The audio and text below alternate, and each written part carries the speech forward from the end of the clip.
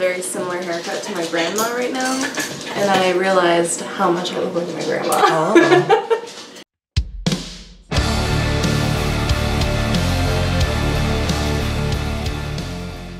Hey, it's Sue. And Megan, The Spine Breakers. And today we're gonna do a little bit of a haul. Yeah. Yeah, I don't think we've done a haul in a while. It's been a while. We haven't been buying as many books. Also, I have bought some books from Book Outlet, but I never hauled them. I have been trying really hard not to purchase books because I have enough of them. Same. But there was a library sale. Yeah. That Megan went to. Yeah. I didn't because it just didn't end up working out for me. I was like gonna go Saturday and I didn't. And then Sunday I was like, it'd be pointless by the time I got there. But anyway. It was almost pointless by the time I went there. Like, there was a bunch of shit sold, like, just gone. Really? Yeah. Well, there's one of my favorite bookstores in town is sadly closing. However, it's because the owners are retiring, so like, good for them. Yeah.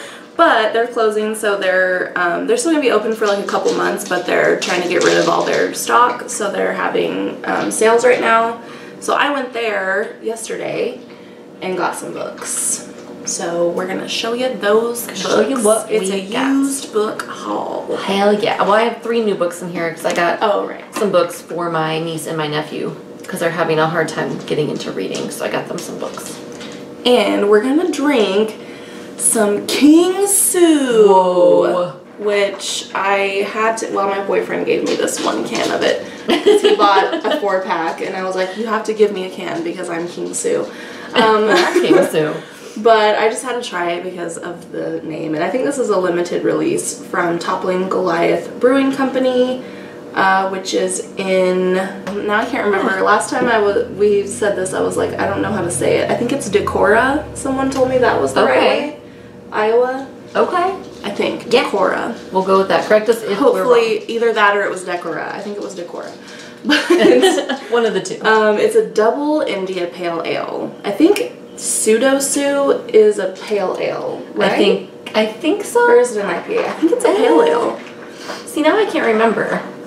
But this is King Sue. King Sue. So it's and it says that it's a lusciously hazy double IPA.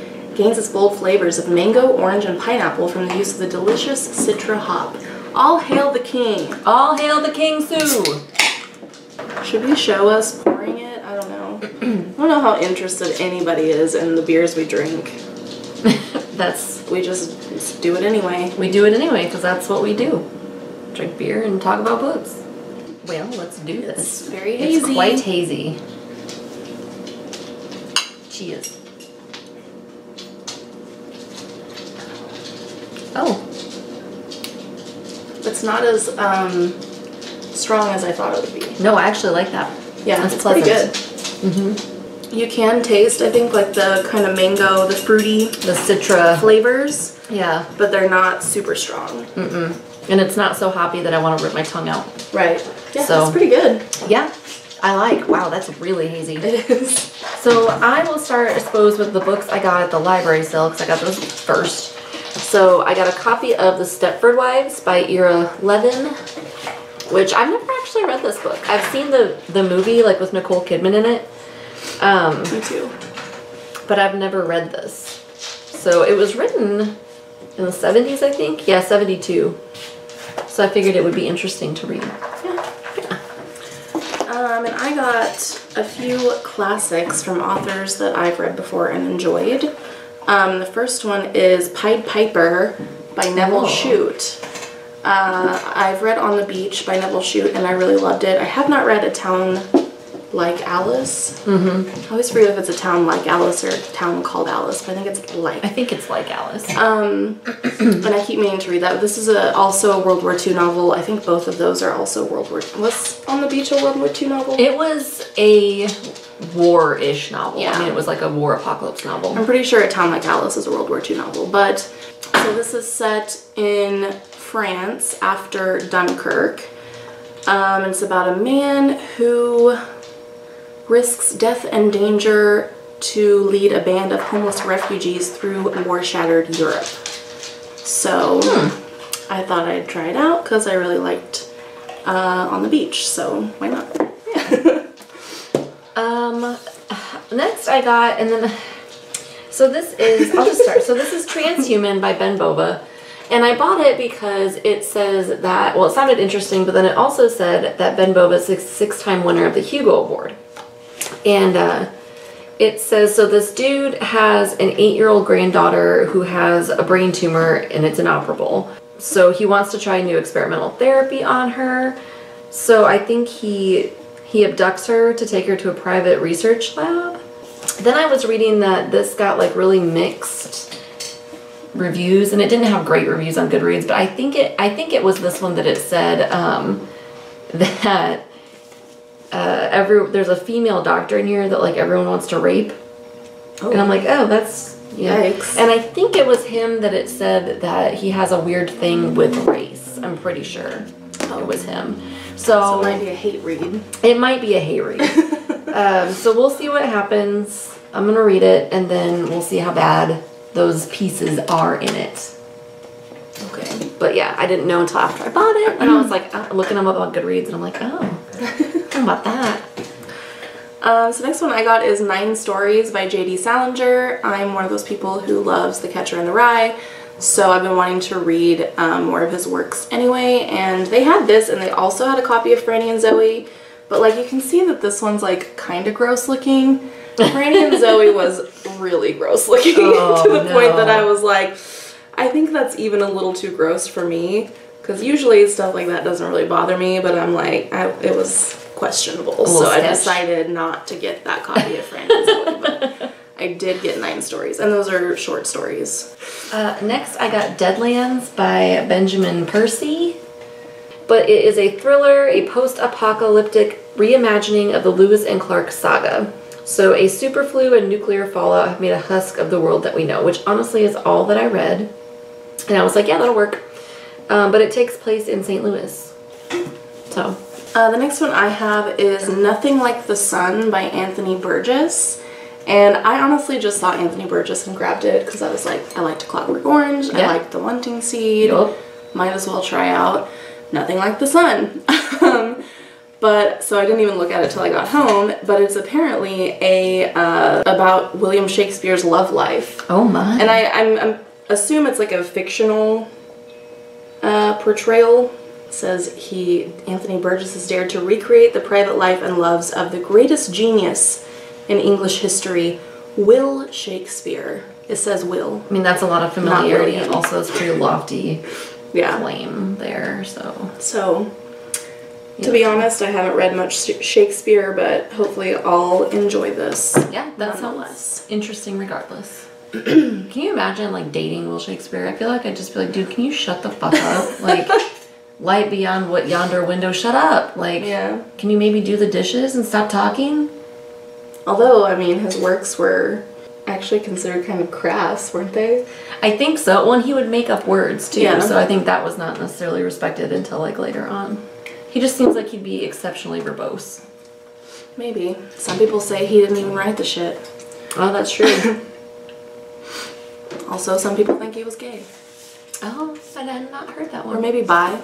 Interesting. But some people definitely think that he fancied men. I like the word fancied. Yeah. So next up, I got Before the Fall by Noah Hawley.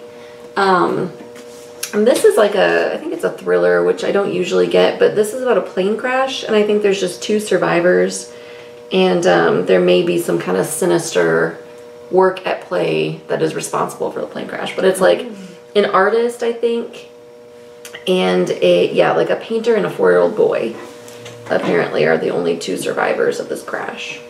The next one I got was Twilight Sleep by Edith Wharton. Again, I've read The House of Mirth and Summer by Edith Wharton and really enjoyed both of them. They had a lot of her books, but I just got this one for now. I might go back and get more. They also had a really old one from like, that was probably published, hell it might have, surely it wasn't a first edition, otherwise it probably would have been more expensive. But it was weird because the price tag said it was $9, which is a little expensive, but, but it said cash only. And I was like, why? That's weird. Yeah. So I didn't get it because I didn't have $9 in cash, but I thought that was strange. That's bizarre. But I might go back and get it sometime. But I'm like, why cash only? Why cash only? Is it just kind of shifty? Is this something shady? Yeah. But Twilight Sleep is about something. It's about a thing that happened in the twilight. Yeah. And you're sleeping. Right. So this says it's a satirical novel of the Jazz Age. It's about the extended family of Mrs. Manford. It says they're determined to escape the pain, boredom, and emptiness of life through whatever form of twilight sleep they can devise or procure. So, I don't know. Sounds like it's about drug use, y'all. Probably. We're just doing reckless shit. Reckless shit. So I was pretty excited to find this one because I think it'll be kind of cool. This is Chernobyl by Frederik Pohl. And Frederik Pohl is fairly prolific. Yeah. I own a couple of his books, but I've not read them. I own one of his books, I think, but I haven't read it yet. I'm really pissed off about this sticker residue on the cover. Like this on the dust jacket. Like that's fucked up. But this is just a fictional, like historical alternative fiction, I guess. No, not really alternative, just historical fiction about Chernobyl and the people who lived there at the time of the, nuclear disaster. Alright, so now I have some genre fiction. The first one I got was a horror novel called The Moonchild by Kenneth McKinney. Spooky. And this is just, it sounds kind of like not that unique because it's just about a child who dies and then maybe he's not dead, but he's evil now. Oh no. So it sounds very kind of Pet Sematary-ish, but I don't know, I thought it might be a fun read and I liked the little creepy boy on the cover. Spooky child. Also, it looks like someone sliced into it. Oh! Because sometimes you open a box and there's no barrier, you just accidentally slice into the top item. I think this might have been at the top of a box of books because someone taped the cover and there's like a slice through the first page. So then the next 3 books I got for my niece and my nephew because I got the report cards and they're both like reading was like their lowest achieving subject. So I got some books. By James Dean. So I got, Pete the Cat goes trick or treat, plays trick or treat. Oh, the Pete the Cat trick or treat. I don't understand. Maybe you need to work on your reading too. Trick or Pete is what it says. It's fucking me up, y'all. This is not a channel for children. But yeah, it's like a fun little lift the flappy book. It's cute. Yeah, and I guess my nephew does really dig Pete the Cat, so he may enjoy that. My next book is a sci-fi called The Alien Dark by Diana G. Gallagher. And this is about a race of cat-like beings who want to colonize a new planet. So they find this planet to colonize and discover a dead civilization. I don't know, sounded interesting. I also like this furry cat paw, I guess, on the cover. And I always like, I always like to buy sci-fi that's by women. Yeah. So I thought I'd check it out. Sounds like a good time to me. Yeah. So next I got this book called Seeds in Trees by Brandon Walden, illustrated by Kristen and Kevin Houdeshell. I don't know. But this is about the power of words. And my niece... illustrations a lot. They're really pretty. Like, they're really beautiful illustrations. And my niece just wants to do math all the time, and she doesn't understand why reading is important. So I thought... And her mom and I were talking to her about the power of words the other day. So I thought I would try to find a book about the power of words. Wow. So... I wish I liked doing math. I'd be making a lot more money now. Yeah. Math sucks. Like, I really hate math. So, probably good for her, but still. Well, my last book is another sci-fi called Water Witch, and it is by Cynthia Felice and Connie Willis, which I've heard of Connie Willis before. You've read Blackout. Mm-hmm. You've read that. I have Doomsday Book by her, but I haven't read it. But this is about, it's set on a planet, a desert planet, as dry as Dune, it says. And there are these people called water witches who can sort of sense water. And then I guess there's this one girl who her father's trying to like move her toward power. Oh. But no. I don't know. I thought it sounded interesting. That sounded interesting. Connie Willis is a pretty good writer. I liked Blackout. I have the second book in that series, and then I have like To Say Nothing of the Dog, which is also a time travel novel by her. Yeah. So I have a collection of like short stories by her, or it's like 3 novellas, I think, or something, called Terra Incognita. But it says under her name, winner of 2 Nebulas and a Hugo Award in a single year. damn girl, you had a banner year. Yeah. So lastly, I just got a coloring book called I Am Confident, Brave, and Beautiful, which is a coloring book for gals. And they just have like affirmations on them, like I am powerful, I am creative. There was one I really liked. I think it was toward the end. I am tenacious. I was gonna say, I'm a badass bitch. I'm a badass bitch who don't take no shit off of nobody. But yeah, so I thought this was a cool little coloring book. Yeah, it's cute. Yeah. Yeah, so that's our book haul. That's our haul, y'all.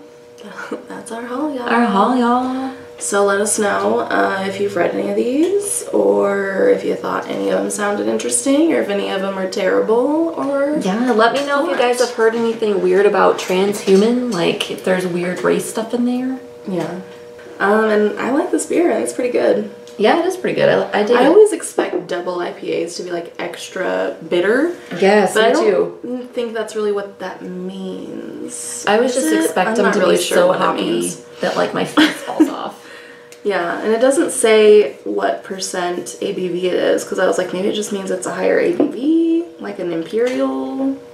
But I've heard of Imperial IPAs too. Yeah, I guess we can just Google what does double IPA mean. Well, I was just going to pull that beer up on Untappd and see what the ABV was. Well, I'm going to Google double IPA. We're going to both do some investigating. Okay, this says double IPA is also called Imperial IPAs. This uniquely American style takes the craving for hops and runs with it. These usually use double or even triple the typical amount of hops, but also add more malts to balance. The resulting beer has huge hoppy highs and deep malty depths with a high ABV to match. Okay, so I would think it would taste hoppier, but I guess they balance it, so what's the point? Right, so why would you do this? The ABV is like 7.8%. Okay, that's a little high. And I got 3 badges from it. So. Yeah, it's good though. It is good. I dig it. Yeah. So that was our haul. Thank you for watching. Yeah, and we'll see you next time. Bye. Bye.